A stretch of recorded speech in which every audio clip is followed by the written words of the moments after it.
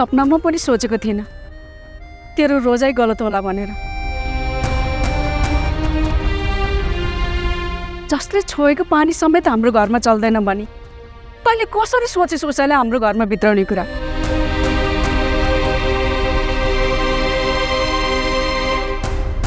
घनु हजुरआमा, रामचरणलाई भेटेर यसको र कालिकाको बिहेको तयारी गर।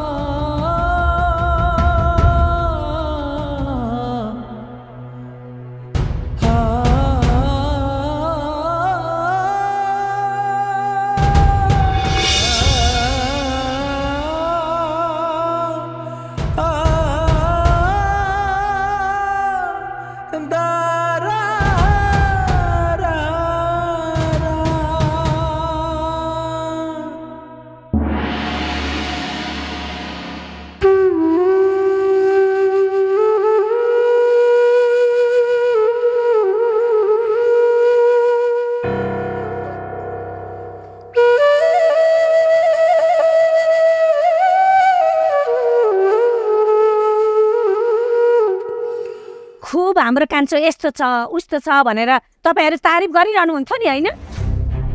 आज देखाइदिए नि यिनले पानी पनि नचल्ने जातकी केटीसँग बिहे गर्छु भनेर। हे छोरा, मान्छेहरूले चाहे मलाई राम्रो भन्नुन् या नराम्रो भन्नुन्, तर म आफ्नो जात मिल्ने केटी बाहेक तेरो बिहे अरूसँग कदापि हुन दिन्न। तपाईको यसमा केही गल्ती छैन आमा। तपाईँ जुन संस्कारमा हुर्किनु भयो त्यही संस्कारको कुरा गर्दै हुनुहुन्छ। तर मलाई यति थाहा छ, मान्छेको जम्मा दुईटा जात हुन्छ, एउटा महिला अनि अर्को पुरुष। त्यसैले तपाईँहरू जेसुकै भन्नुहोस्, म सीता बाहेक अरू कसैसँग पनि बिहे गर्दिनँ।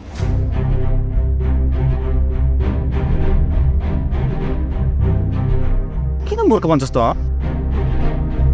जब एउटी केटीको लागि आफ्नो परिवारको विरुद्धमा जान्छस्, माफ गर्न होला दाइ,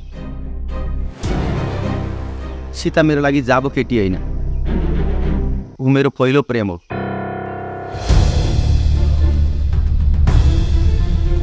र अन्तिम पनि। त्यसो भए हामी को त? म को हुँ तेरो लागि? 9 महिना कोखमा राखेर जन्माएको आफ्नै आमाको कुनै महत्त्व छैन तेरो लागि? मैले त्यस्तो भन्न खोजे होइन। अनि के भन्न खोजेको त? किन मलाई रुवाएर मन लाग्दै गर्न खोजेको? मेरो उद्देश्य तपाईलाई रुवाउनु होइन आमा। तपाईँ त मेरो लागि भगवान हुनुहुन्छ, मेरो संसार हुनुहुन्छ। यदि तैँले मलाई साँच्चैकै माया गर्छस् भने, सम्मान गर्छस् भने सीतेलाई तैँले बिर्सिनुपर्छ।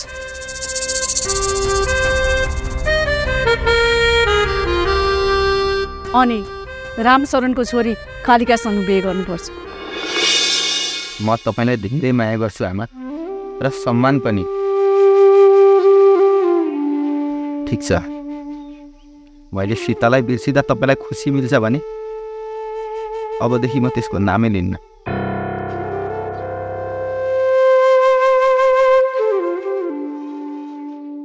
तर सबैजनाले कान खोलेर सुन्नुहोस्, म अब जिन्दगीभरि बिहे नगरी बस्छु। गर्नु छैन मलाई बिहे र आइन्दा कसैले पनि यस विषयमा मसँग कुरा नगर्नु होला।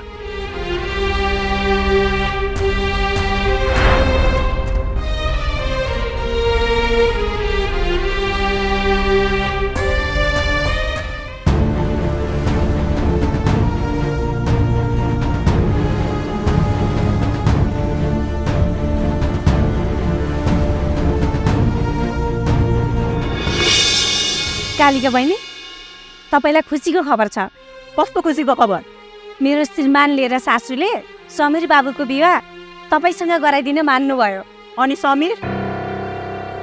उहाँले त मान्नु भएको छैन। अनि यसलाई त खुसीको खबर भन्छस्? के म तेरो सासूसँग बिहे गर्नु कि तेरो पोइसँग? उहाँहरूले त मानिसक्नु भयो। अब ढिलो चाँडो भए पनि समीर बाबुलाई उहाँहरूले मनाइहाल्नुहुन्छ नि। ढिलो चाँडो भनेको कहिलेसम्म हो? मलाई जस्तै हुन्छ समीरसँग यही महिनामा बिहे गर्नु छ।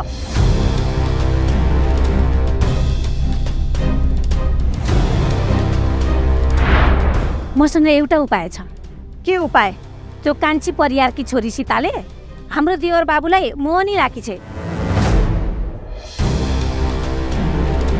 यदि त्यो सीतेलाई देवर बाबुको आँखाबाट गायब गराउने हो र तपाईँले हाम्रो देवर बाबुसँग नजिक भएर अलिकति माया बढाउनु भयो भने अवश्य पनि तपाईँहरू दुईजनाको बिहे चाँडै नै हुन्छ।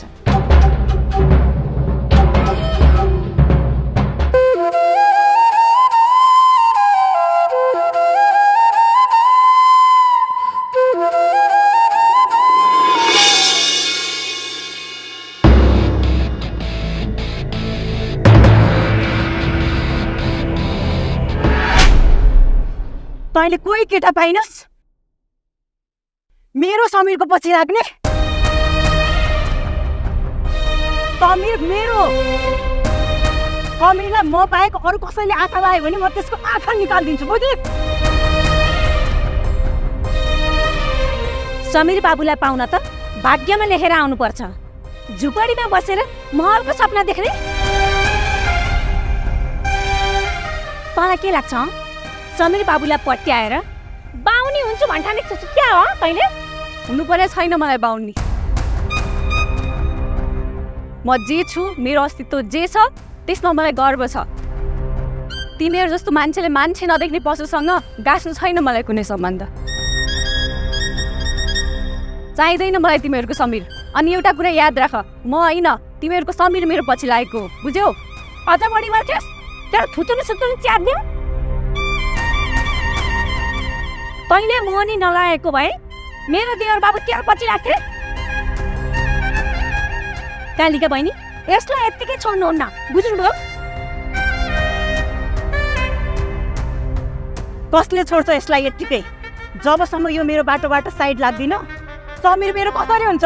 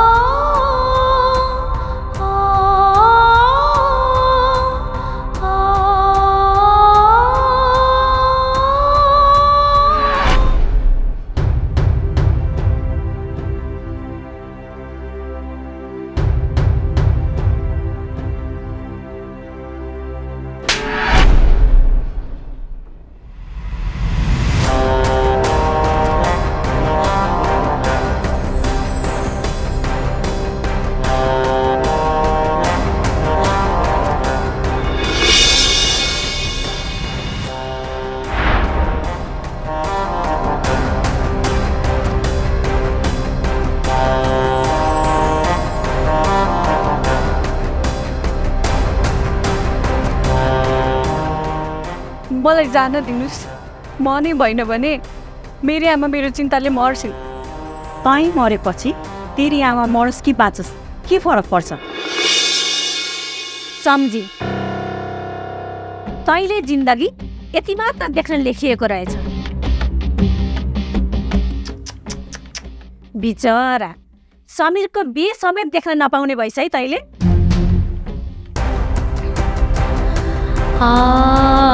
बिन्ती छ मलाई केही नगर्नुस्। म मेरो आमाको लागि भए पनि बाँच्नुपर्छ। मलाई जान दिनुस्। म कहिले पनि तपाईँको र समीरको बिचमा आउँदिनँ। म त आउँदिनँ भन्छेस् तर समीर त केटा मान्छे। तेरो फुलको रस ताक्न मन लागेको भवरा तैँले नआइज भन्दैमा तेरो अघि पछि लाग्न छोड्छ र? नरहन्छ बाँस नबज्छ बाँसुरी। यसैलाई सिद्धाइदिएपछि आनन्द हुन्छ हामीलाई।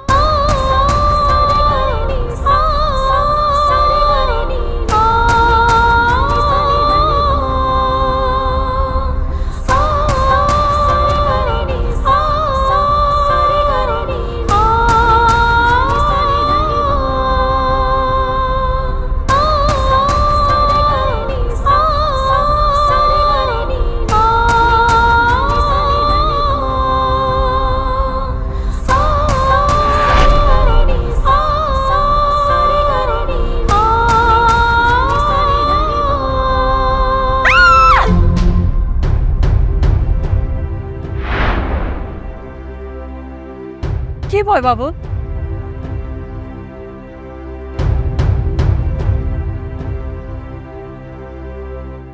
कहाँ जानु लागेछ बाबु? एक्कासी यो मन भतभती पोलेर आयो। थाहा छैन कहाँ गएर कसरी यो मनको आगो शान्त हुन्छ।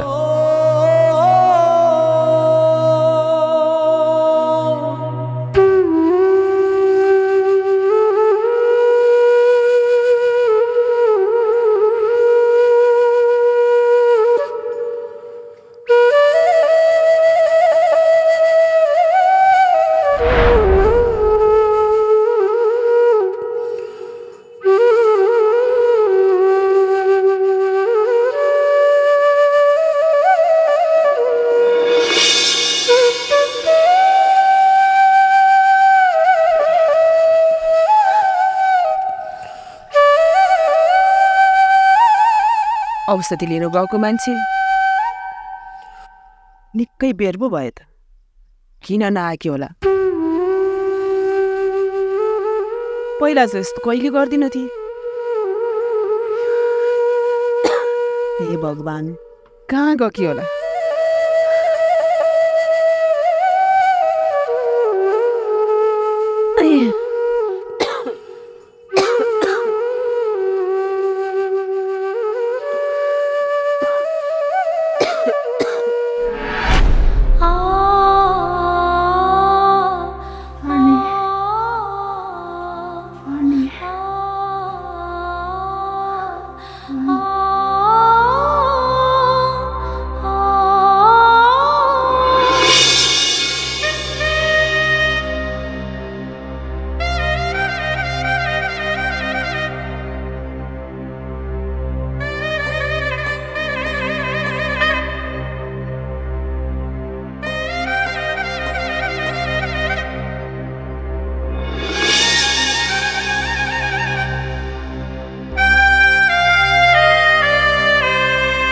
पुग्यो कि अरू खान्छेस् पानी? जान दिनुहोस्, मलाई केही नगर्नुहोस्। नाति न, तँलाई म ससम्मान पुऱ्याइदिन्छु, तर घर होइन, नर्कमा। बुझिस्?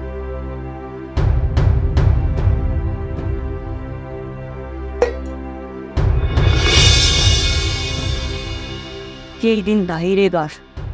जब समीर मसँग बिहे गर्न राजी हुन्छ तब म उसलाई धुमधामले बिहे गरेर मेरो घरमा घरज्वाइँ बनाएर भित्राउँछु। त्यसपछि तँलाई म मुक्ति दिन्छु सधैँको लागि यो धरतीबाट।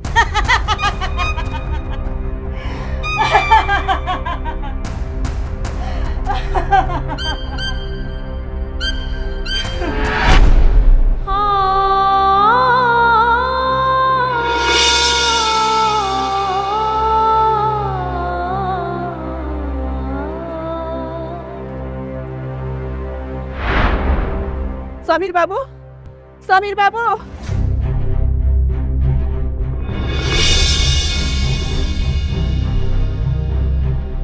हेर्नुहोस् न, सीता अहिलेसम्म घर आएकै छैन।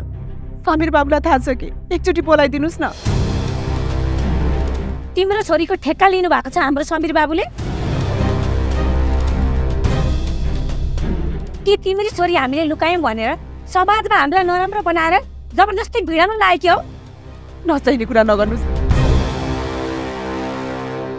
मेरो मनमा केही पाप छैन। दिउँसो औषधि लिनु गएकी छोरी अहिलेसम्म घर आएकी छैन। त्यही भएर समीर बाबुलाई थाहा छ कि भनेर सोध्दा कि समीर पनि अलि तिमी छोरीको गोठालो हो हाम्रो बाबु?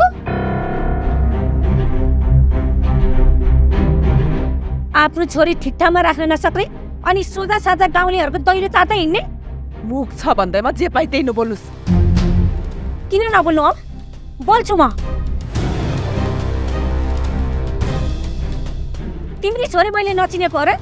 पक्कै पनि गयो होला गाउँको कुनै लाठेसँग लठारिनलाई।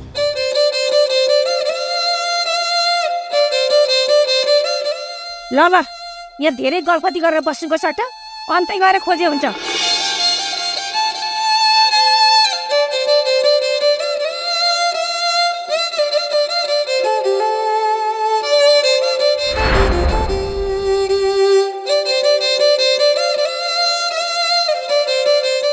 अनि कसरी बोली क्या हो?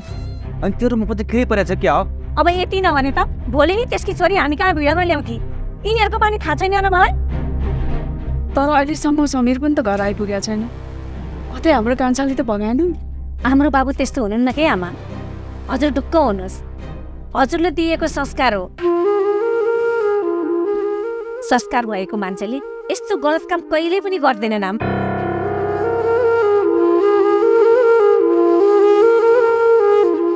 आमा आइपुग्नु भयो त बाबु।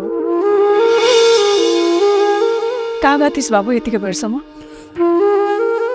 मनको शान्ति खोज्न पाइस् त? सायद यो जुनीमा पाउँदिन होला।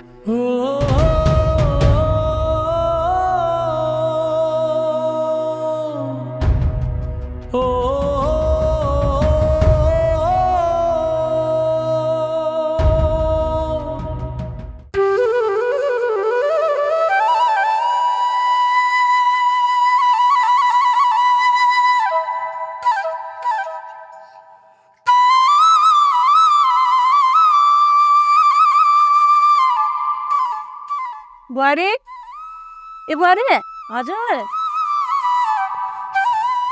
हामी भरेसम्म आइपुग्छौँ होला। समीरलाई यसो टाइममा खानासाना बनाएर खुवाउनु नि। हस् आमा।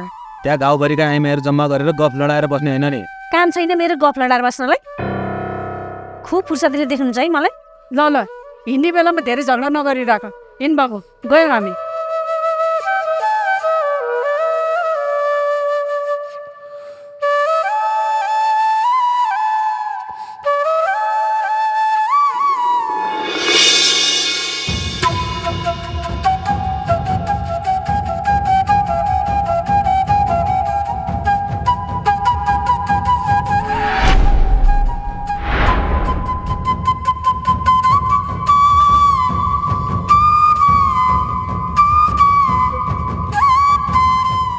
जे भए पनि केटा मान्छे भनेको मैन जस्तै हो, अनि केटी मान्छे भनेको तातो आगो जस्तै हो। तातो आगोको अगाडि मैन जहिले पनि पग्लिन तयार हुन्छ। मौका यही हो, जानुस् त्यो मैनलाई तपाईँको न्यानो जवानीले पगाल्दिनुहोस्। त्यसपछि त समीर बाबु तपाईँकै हो।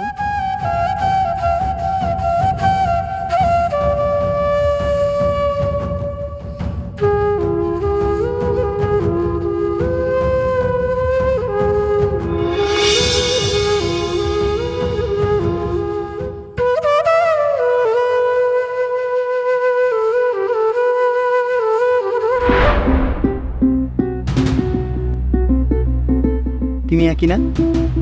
मेरो ओछ्यानमा किन बसेको? एउटी जवान केटी एउटा जवान केटाको ओछ्यानमा किन जान्छे?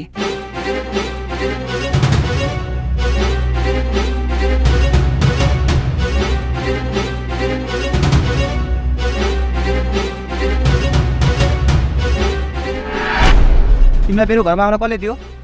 मेरो कोठामा छिर्न कसले अनुमति दियो तिमीलाई? कालिकालाई कसैको अनुमतिको जरुरत छैन। जहाँ चाह्यो त्यहाँ जान सक्छ, जसलाई चाह्यो त्यसलाई पाउन सक्छ। यो तिम्रो घर होइन, जे चाह्यो त्यो गर्न। अनि म तिम्रो नोकर होइन, तिम्रो सबै इच्छा पुरा गर्न। को कतै यहाँबाट?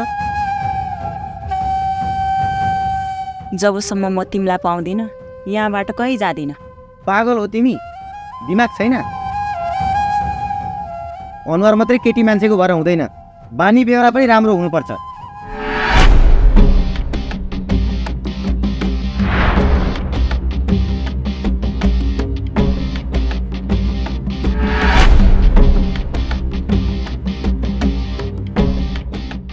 यो सबै तपाईँकै प्लान होला होइन? छी!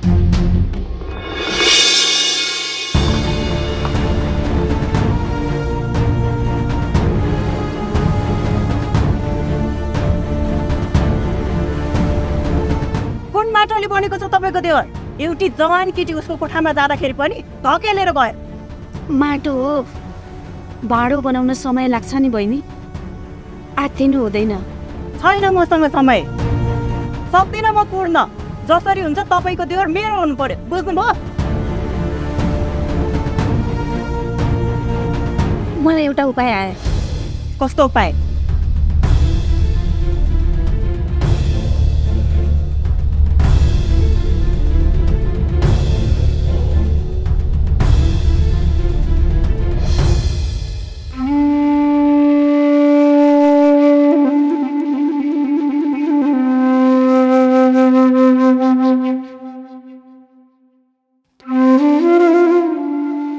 मनभित्र जति पीडा भए पनि जिन्दगी त जिउनु छ, सारा संसार भुलाउन भए पनि अलिकति नसा त पिउनु छ।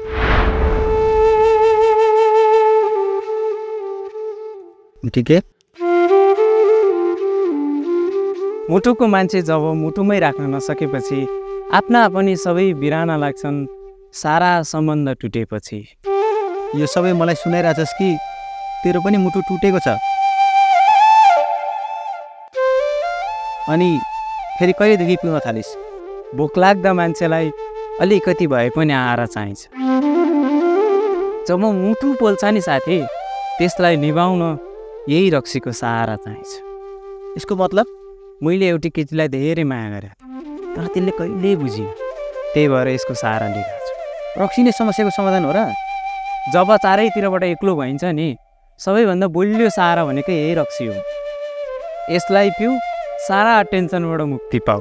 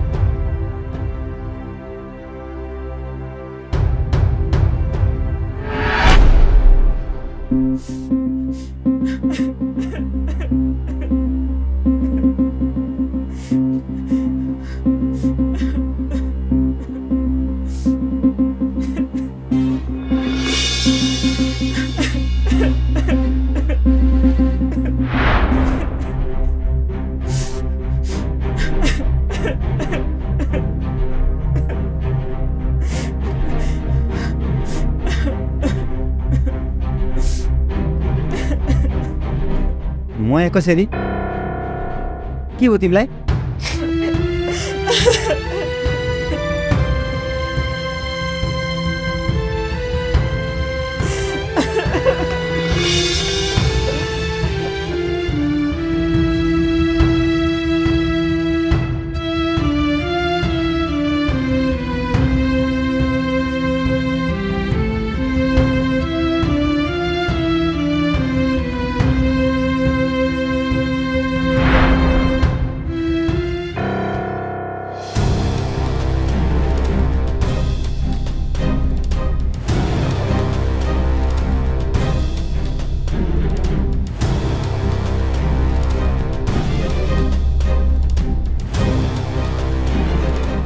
यो सब के हो? के भइरहेछ यहाँ? अझ धेरै सोझो बन्न नखोज। म नभएको मौका छपेर मेरी फूल जस्ती सोझी छोरीको बलात्कार गरेको होइन तिमीले?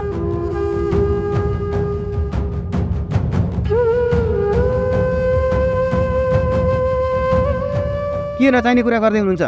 तपाईँहरू बाउ छोरी मिलेर मलाई फसाउन खोज्दै हुनुहुन्छ। ए वायात कुरा गर्दैछौ? अझ हामी बाउ छोरीको चाल बन्दैछौ? कुन चाहिँ बाउ होला जसले आफ्नो छोरीलाई बलात्कार गरेर आएछ?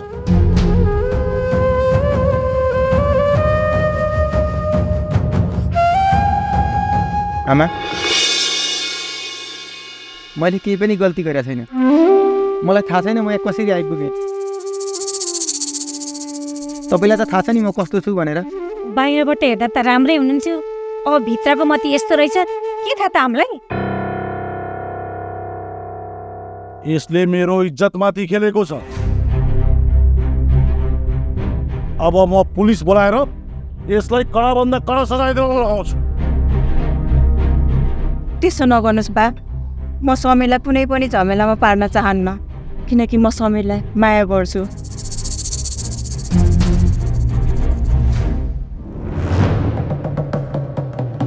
यदि उसले मसँग बिहे गर्छ र हाम्रो घरमा घर ज्वाइँ बनेर बस्छ भने म तयार छु। म कुनै पनि हालतमा तिमीसँग बिहे गर्दिनँ। अनि त्यो जेल गरेर बस्छस् त? मैले कुनै पनि अपराध गरेको छैन। गरेको नगरेको त हामी देखिसक्यौ त। खुरको कालिकासँग बिहे गर, यसमै तेरो भलाइ छ। तेरो दाइले ठिक भन्दैछ बाबु। यो उमेरमा आएर म मेरो छोरा जेल गएको हेर्न सक्दिनँ। मेरो बिन्ती छ, तेरो आमाको वचन राख्दै बाबु।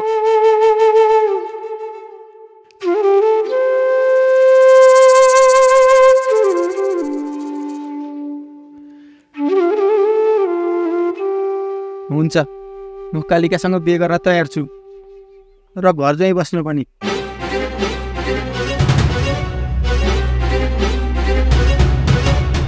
हरि ओम स्वस्ति न इन्द्र व्रतश्रवा स्वस्ति न पूगा विश्ववेदा स्वस्ति न सार्क्ष्यो अरिष्टनेमि हवामहे प्रियाणान्ता प्रियपतिगौ हवामहे निधीनान्ता निधिपतिगौ हवामहे स्वस्ति नो बृहस्पतिर्दधातु भद्रं कर्णेभिः शृणुयाम देवा भद्रं पश्येमार्क्षविर्यजत्रा स्थिरैरङ्गैः स्तुष्ट्वाग्मुषस्तनो दिवसे वैति वैतं जदायो ट्राइङ हजुर।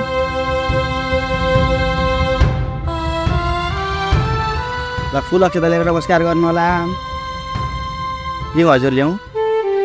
हरि ओम गणानान्त गणपतिगं हवामहे प्रियाणान्त प्रियपतिगं हवामहे निधीनान्त निधिपतिगं हवामहे वसो मम आमदानि गर्भधावा त्वमदासि गर्भधान्ना गणाधिपते नमः। चढाइदिउँ हजुर, गणेशजीलाई चढाइदिउँ हजुर।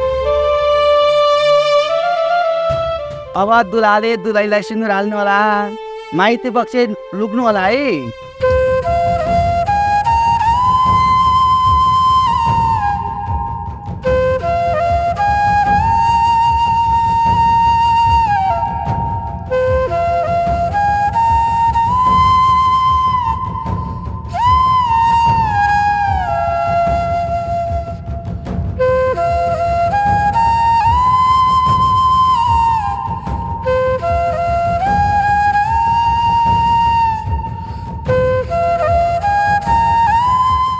र कुलदेवतालाई चढाउन हजुर कति आई सिन्दुर सूर्यलाई अर्पण गरौँ।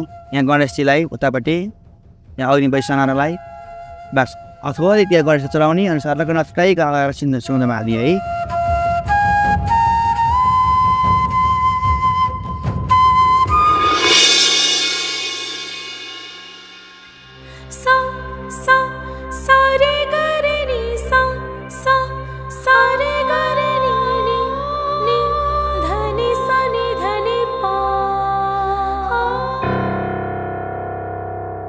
लगन जाने लागिसक्यो हजुर, हालौँ हजुर।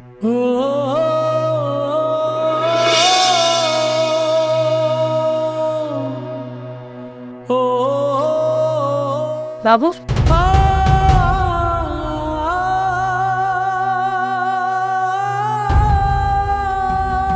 सिन्दुर हाल्ने हजुर। अब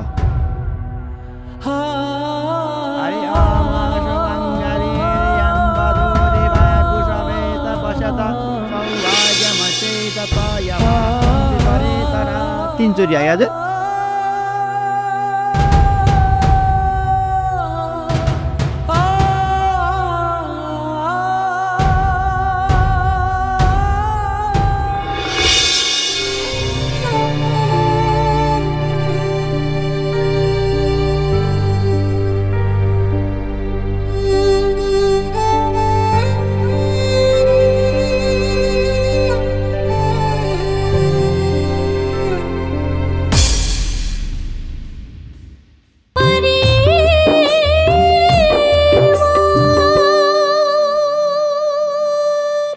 सकियो आजको एपिसोड। कस्तो लाग्यो तपाईँहरूलाई? यदि राम्रो लाग्छ भने लाइक गर्नुहुन्छ भन्ने आशा छ, सेयर गरिदिनुहुन्छ भन्ने आशा छ, कमेन्ट गर्नुहुन्छ भन्ने आशा छ। अनि तपाईँहरू धेरै कमले मात्रै सब्सक्राइब गर्नुभएको छ। एपिसोड हेर्दाखेरि तलको रातो बटनमा क्लिक गरेर छेउमा आएको घन्टी पनि बजाउनु भयो भने हरेक बुधबार 7:30मा चाहिँ तपाईँहरूले नोटिफिकेसन पाउन सक्नुहुनेछ। अनि एपिसोडहरू कस्तो लागिरहेको छ सल्लाह सुझाव र प्रतिक्रिया पनि दिँदै गर्नुहोला। तपाईँहरूको सल्लाह सुझाव अनुसार हामी आउँदा एपिसोडमा सुधार गर्नुपर्ने कुराहरू औल्याउन सक्छौँ भन्दै आजको एपिसोडबाट बिदा माग्छु। नमस्ते।